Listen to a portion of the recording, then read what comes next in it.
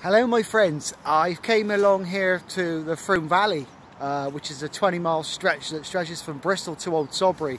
One of my favourite places to go fossil hunting in Bristol is here at the Frome Valley. Now I've just had a little walk around on a rainy day, and I thought I'd have a quick look to see how many fossils I can find, and I can't believe how many fossils are all around me. I'm just going to turn the camera around and I'll show you what I found. These are absolutely fantastic. I'm going to turn the camera around.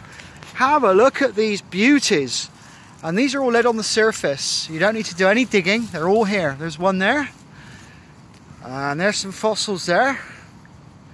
They don't look much now, but when they're cleaned up they are fantastic. Look at that, and look at this one over here. Look at that, just laid on the surface. Can you see? You see the lines in the fossil there? Look at that, it's just there, all the way around there and back down through there. Now, one of the ones that I found that very exciting is this one here, and I'll show you. I'll give you a close-up of this one. Can you see the lines? You see the lines running from the top of the fossil down all the way up through there. They're called striation marks, and this is a really rare find, this one. I say they don't look much now, but when they're washed, they will be. And if I just pan the camera around, let you have a quick look of where I am. You see there's a fossil there, huge fossil sat there on the surface. Absolutely everywhere. Here's another one.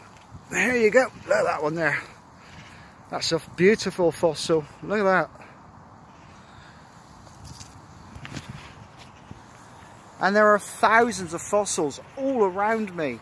And so I'm going to be running a fossil walk in April here at the Frome Valley. And if you like the details, if you go onto my website, just Google Steve England and go on events and sign up. I think there's about 4 or 5 places left on that one. We're going to come here, and what we're going to be doing is looking at the rocks, and we're trying to work out how the Frome Valley was formed and what type of fossils these are and how they got here. How exciting. So I'll see you in April on the fossil walk of the Frome Valley. Until then, well, I'm going fossil hunting again. Bye.